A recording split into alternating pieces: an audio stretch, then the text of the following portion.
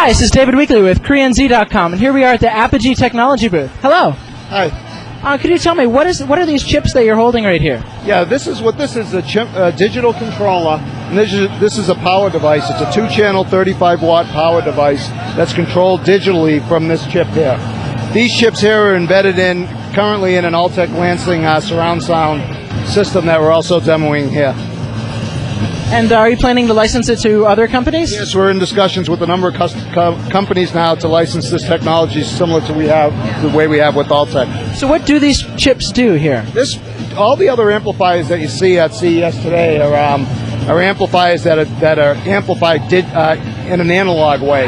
This is analog digitally, and there's a couple of advantages with that, with it being analog digitally. One is it doesn't require a big heat sink.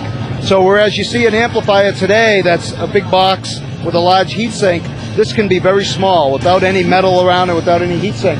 That's the whole amplifier right there? The amplifier right here, which allows it to be put into devices like small speaker systems that go in the wall, MP3 players, very small devices that don't have enough room to fit the whole heat sink in there.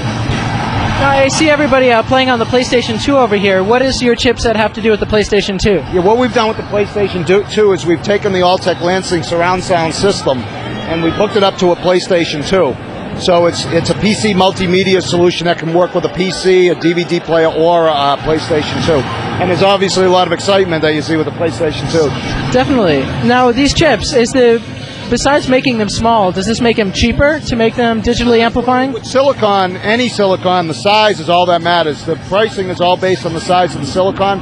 And because it's completely digital, it's much smaller than an analog chip. And also, digital chips continue to get smaller and smaller.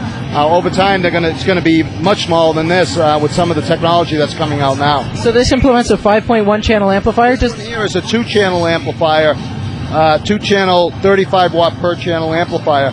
These, if you look at the Altec system or system similar, these you can have multiple. So in their case, it's a 5.1 system with 3 of these. And this doesn't do the encoding on its own, though? This does not do the encoding. Okay. So you have to first parse out the bit stream and then feed it directly to this to actually... That's correct. So when can we expect to see low-cost products with the Apogee chips rolled out onto the market? We'll have the chipset available to OEM manufacturers in the first quarter, probably in about 45 days from now. Altec Lansing is our first design win. We have others that we hope to announce shortly, and then it will be based on their product cycles as to when they have products available. All right, thank you very much. Okay, thank you very much.